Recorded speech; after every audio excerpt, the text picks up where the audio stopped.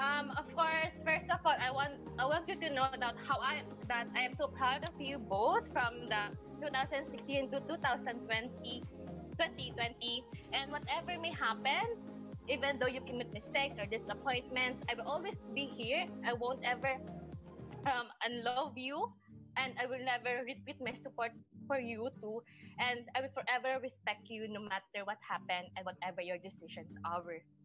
And always, my wish for you is to protect the friendship that you have right now, to mold it, to nurture it, and don't let anyone ruin it.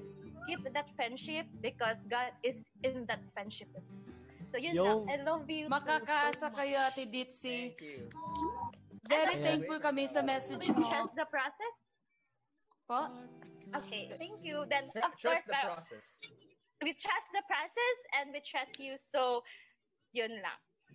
Thank you so much, Ate Ditzy. The trust po. Yeah, and we appreciate you. From Davao, Ditzy, maraming salamat. Now, from Davao, papunta naman tayo sa Kapamilya Online Live.